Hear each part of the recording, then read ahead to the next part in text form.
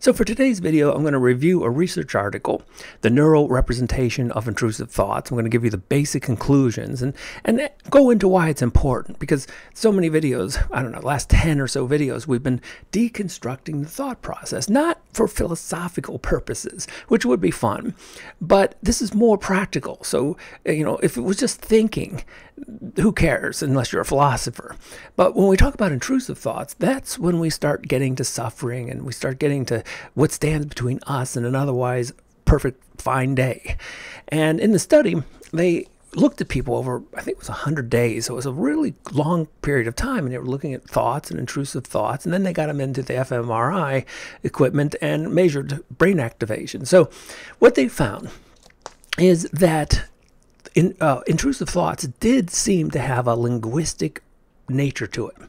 And one of the ways that they backed this up is by measuring brain activation. What they found is that people who had the most intrusive thoughts had greater activation in the left speech area, something called Broca's area, which controls overt speech. So Broca's area is allowing me to talk and make this video, but it's also active when we do inner speech. And so that was a really important finding. But something else they found that was really interesting is that people who use the voice in the head to a greater degree also had more intrusive thoughts.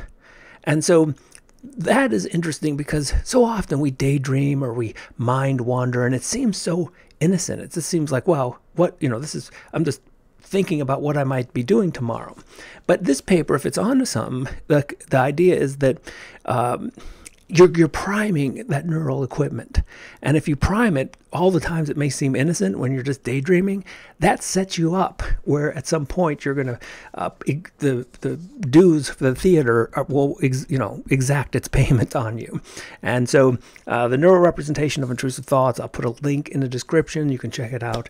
But the exercise I wanted to do was to show that connection between language and thinking. And one of the things that becomes really obvious about the limitations of language is that you could only say and read one word at a time. You could only listen to one word at a time. It's a fundamental limitation of language. And of course, that fits the limited attention system in the left brain. And that's probably why the left brain took language in the first place. So for the exercise, it seems kind of simple on the surface, but when you get into trying it, you'll see almost immediately how you will fail. And all you have to do is to think two thoughts at once. So they don't have to be intrusive thoughts. They could be anything you want, but think two thoughts at the same time. See how that works out. Leave something in the comments, because maybe you can think three thoughts at once.